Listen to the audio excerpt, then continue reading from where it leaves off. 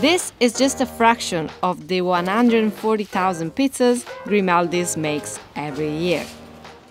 For the past 30 years, the Brooklyn-based pizzeria has stuck to classic recipes and kept a veteran team of pizzaiolos. Today, you'll find kitchen manager Tony Flugel and his team of pizzaiolos hand-stretching 500 pies a day, slicing 200 pounds of fresh mozzarella, and working a 1000-degree oven. It's a series of marathons for us because we have to make sure that we're prepared for the next shift, the next day, the next week to keep up with the demand at the door. We visited Grimaldi's flagship pizzeria in Brooklyn, New York to see how he makes these pies in such big batches. At 9 in the morning, Tony and his team get started making a 33-year-old dough recipe. The mixer is loaded with olive oil, New York City tap water, activated yeast, and 50 pounds of high-gluten flour. So we have it preset for 5 minutes. It's on a low spin cycle, okay? And what we do is we sprinkle salt on top of our flour.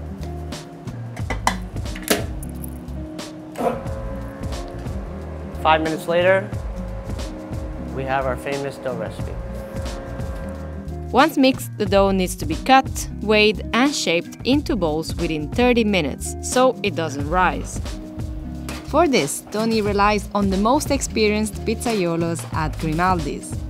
They're cutting each and everything to the same size every day. It's almost like muscle memory at this point where the scale's not even needed, you know?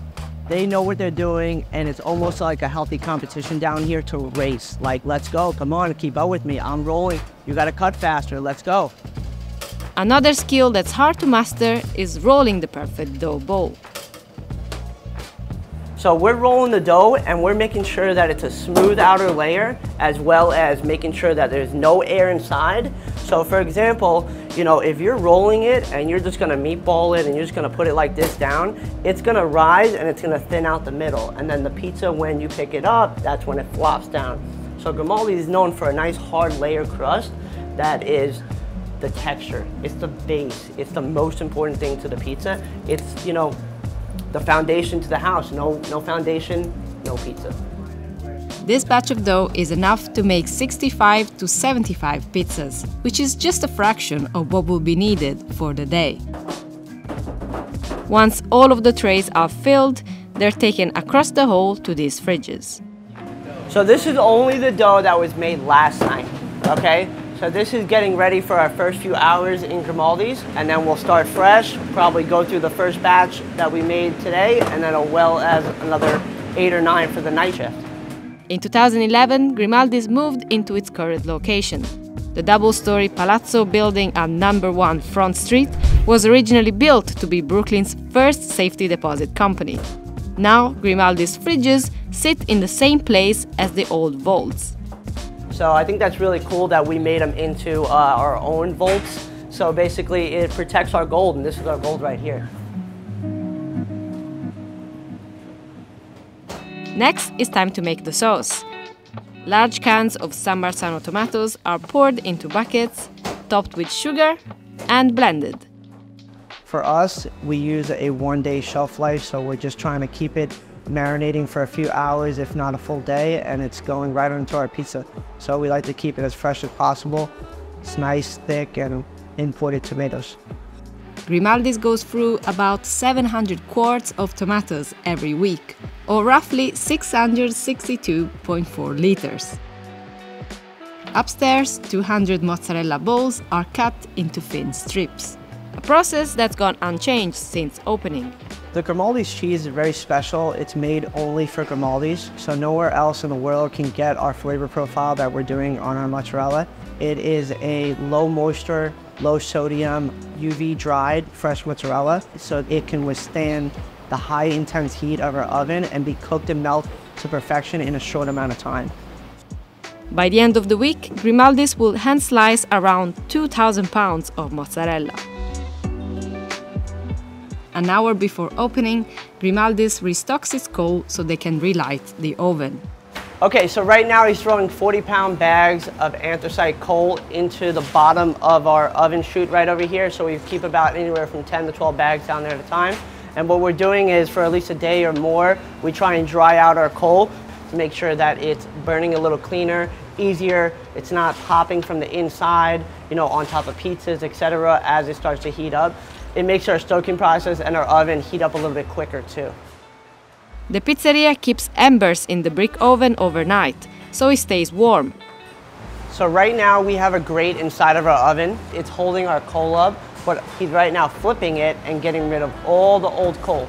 The reason why we don't clean it out at nighttime because we want to make sure that it stays warm overnight because it's going to take too many hours to heat up our floor.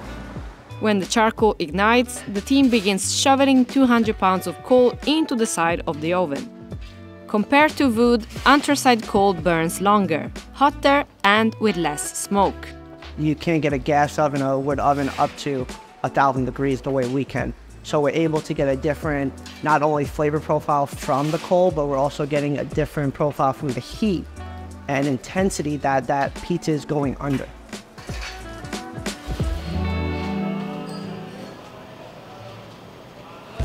When the doors open at 11:30 a.m., it's all hands on deck to fill orders.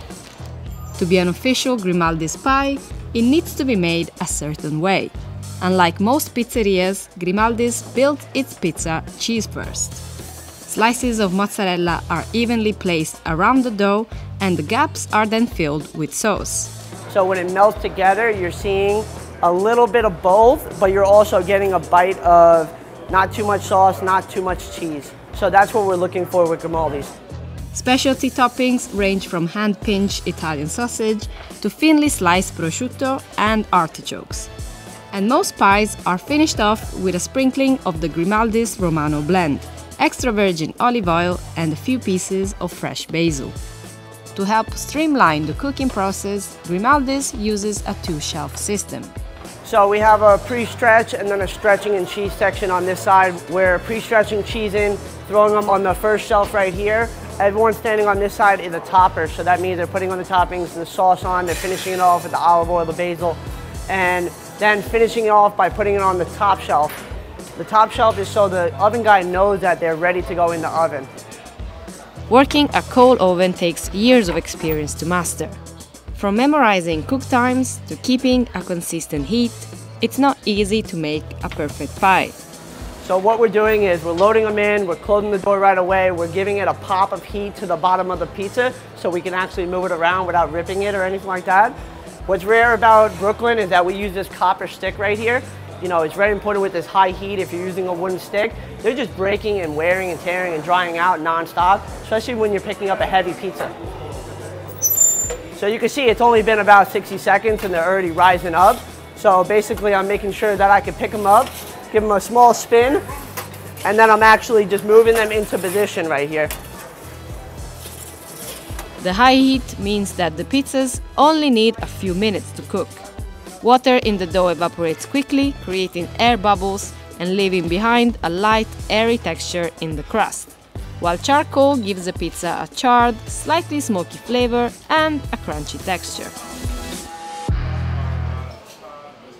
Outside, people begin queuing and waiting up to an hour to get a table.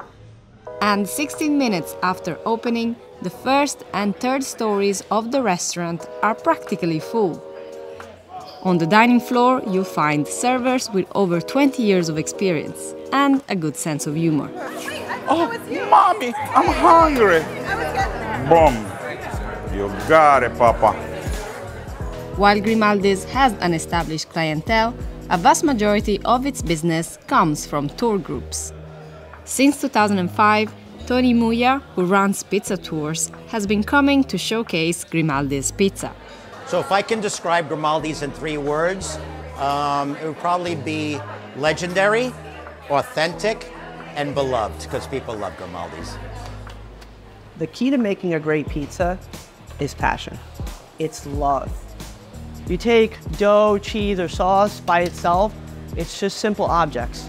But when you're building a pizza, it's a piece of art.